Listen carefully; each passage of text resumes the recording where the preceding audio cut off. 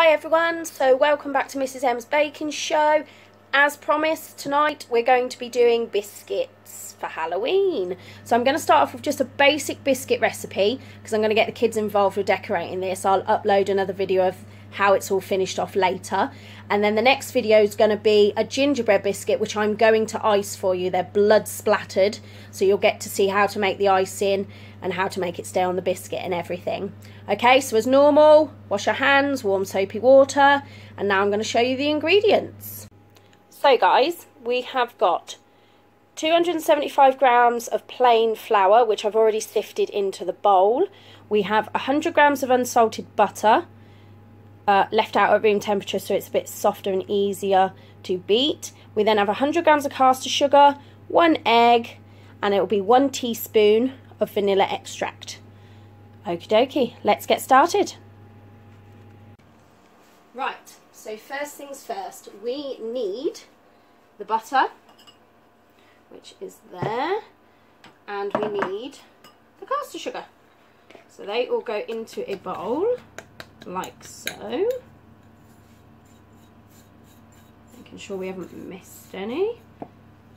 There we go. And then we're going to beat those together. Lovingly, obviously. Now, obviously, if you wish, you can use a mixer for this. It's totally up to you. I find it easier just to do it with a wooden spoon.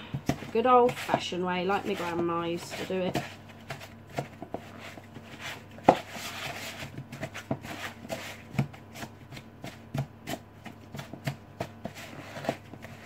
Now, as you can hear in the background, the oven's whirring again, and that needs to be set and preheated at 190 degrees centigrade. And obviously we've got our baking tray ready also, lined with our parchment paper, so that saves time on having to do that a little later.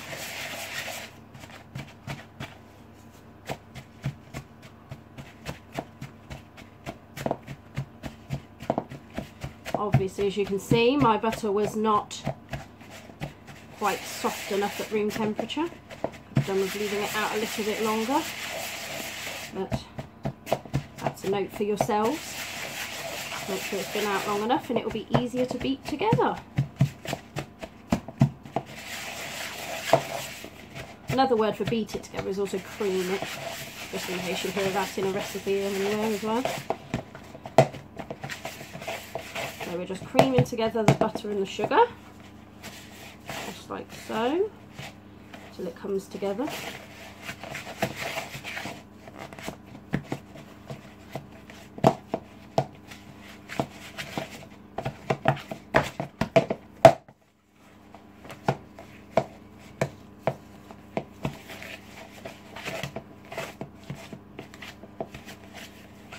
As you can see,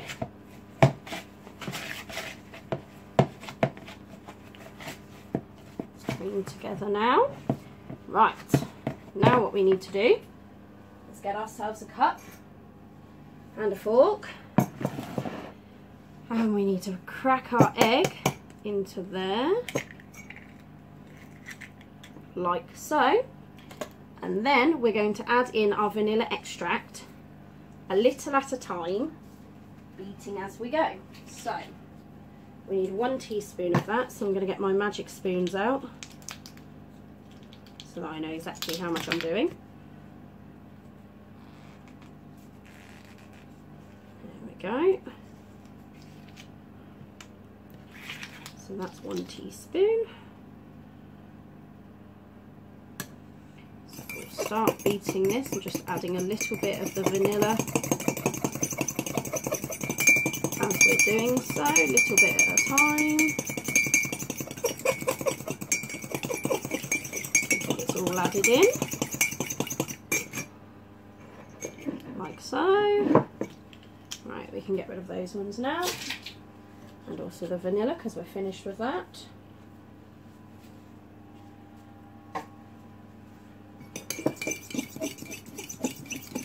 Right, I'm now going to start adding that to our sugar and butter mixture.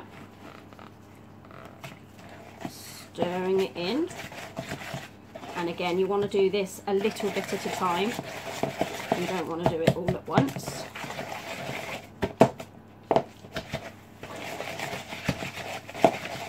Now don't worry if it looks like it's started to separate, because as you beat it and you mix it together,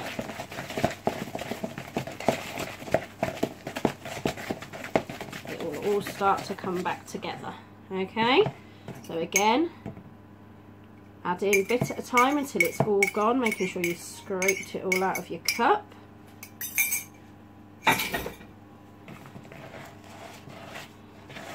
Keep mixing it.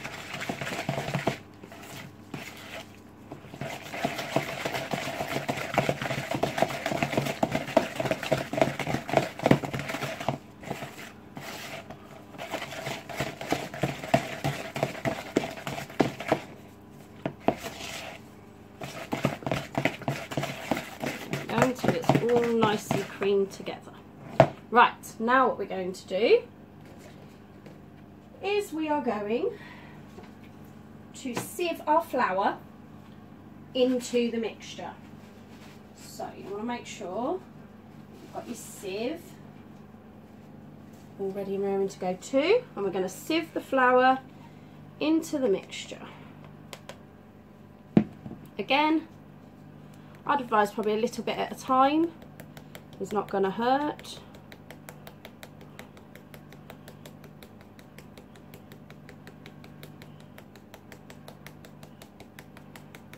Just do a little bit and then give it a mix.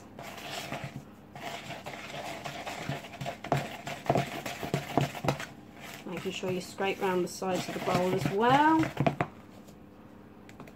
there's no flour left around the sides. That's why I tend to do it with a wooden spoon when I'm creaming, because I find that sometimes a mixer tends to leave a lot around the outside, so then you have to go back in with a wooden spoon anyway. So you might as well just use a wooden spoon to start with.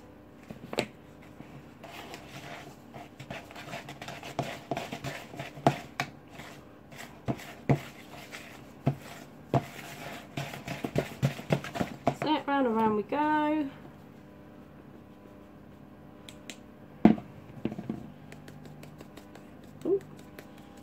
Some over there.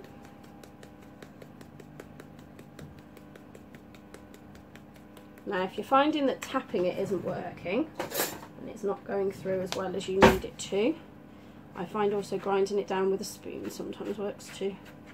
I'll get it through just as quick. Maybe put a little bit too much in my sieve, I might loosen a bit out.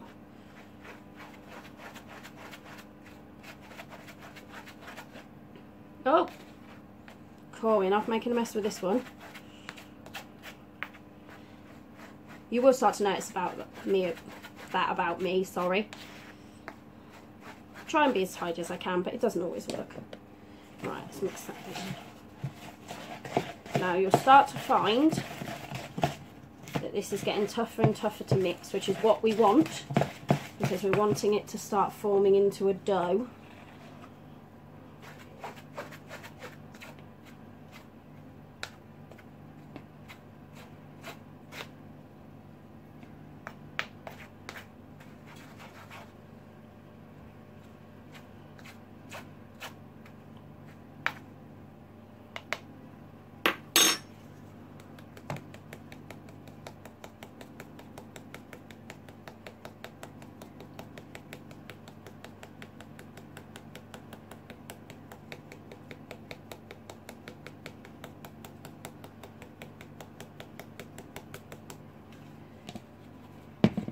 That's it.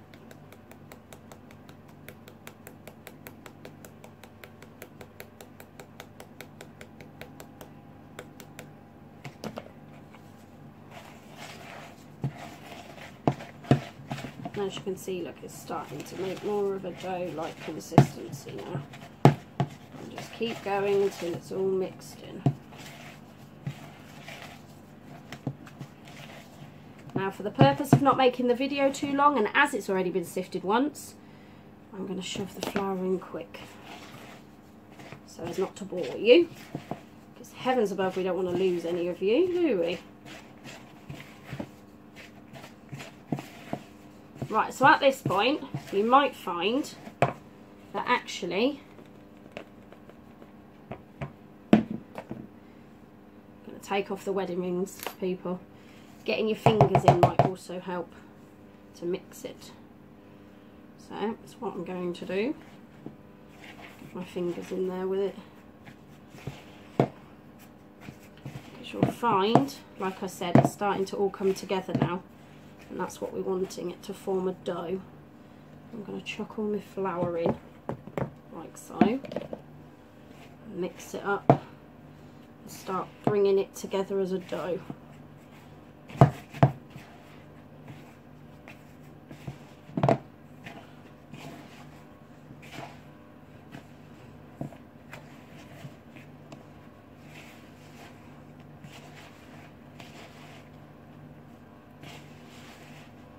Don't be afraid to get your fingers in. And again, if you're doing this with the children, they love this bit. This is their most favourite bit, getting dirty and getting their fingers in.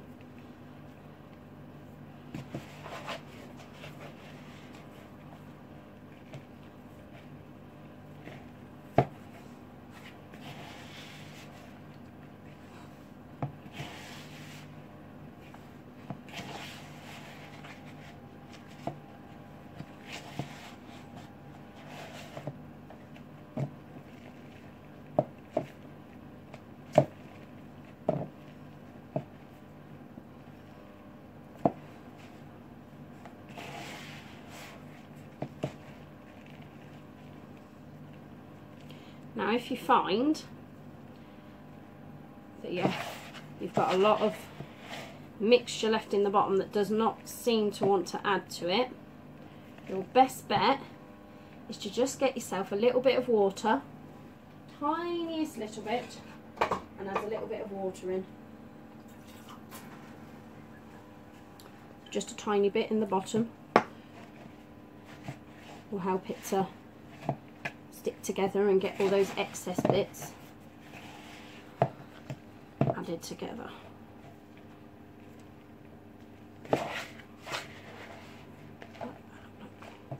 Like so.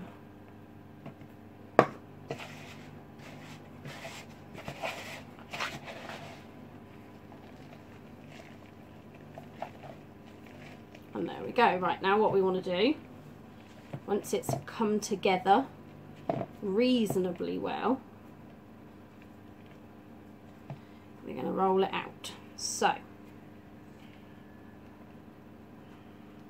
just place it to one side and let's give, look, sticky fingers, give our side just a little bit of a clean down. I do try and be clean as much as possible.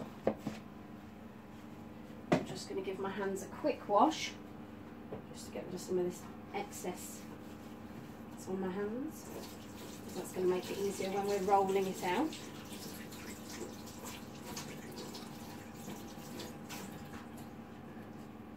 Right, so we get our rolling pin. You may want to get yourself just a little bit of flour as well, just to dust the surface down so nothing sticks. So let's do that briefly, look. Slightly flour the surface, and again, as mentioned in my other videos, do the same with your rolling pin. Let's get rid of these. My husband absolutely loves me because he comes home, bless him, and he's got a mountain full of washing up to do. Right, so I'm going to try and roll it out. Now this is totally up to you how thick or thin you want to roll it out.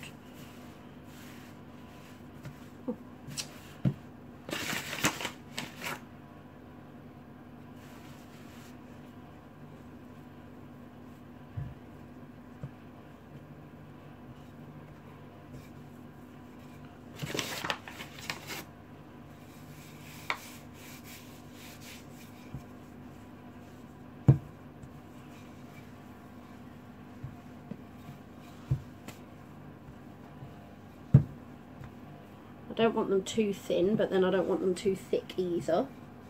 So, but again, totally up to you. You like a slightly thicker biscuit, you might just find that you have to cook it for a little bit longer. Right, so we're getting a cutter. We're just going to use a round one, just simply so the kids can decorate on his faces. Right, and you literally press them out like so, obviously getting as many on your dough as you can.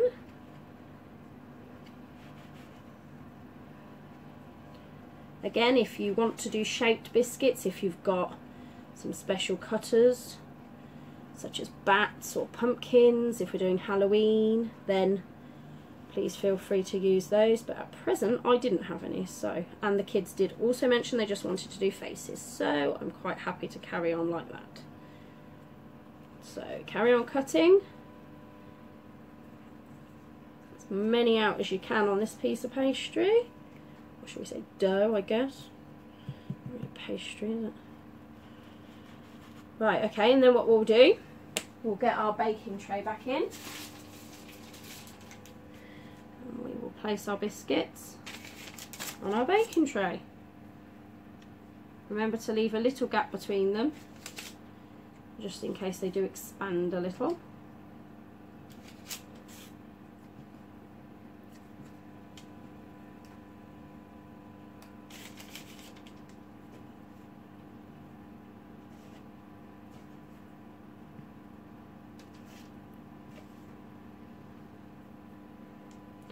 Right, now these ones you want to get into your oven, and these will probably take about 8 to 10 minutes. You want them to be a pale golden with this one. You don't really want them to be too dark. Right, so there we go. There's our biscuits all ready to go. I'm going to stick that one in. I'm going to put the timer on in my microwave for 8 minutes. There we go. Right, now with this extra dough, do the same thing again. Roll it out and cut some more. Get them in when the others are finished. So again, if needs must, take your flour and just roll it out over your rolling pin in your surface, and again carry on until all your dough has been used. Right, I'm going to leave you there and we will check back in after our 8 minutes is up and check how our biscuits are looking. Hope to see you shortly. So everyone, our 8 minutes is up and these are our finished products out of the oven. Now as you can see, some of them have caught a little bit, they're a little bit darker on the edges. This one for some reason has gone a bit bent up, but that's okay. The kids are going to decorate them, they're going to love doing it, they're going to have fun, and let's be honest, we're not really on Bake Off, are we? So we don't need them all uniform, and if they're going to be Halloween monsters anyway, there's no bother. Right, so I hope it all went okay for you guys and you really enjoyed it. Please like, subscribe and leave any comments that you so wish, and I will upload a short video and show you what they look like once my kids have given them all a really good decorating. Thanks for watching.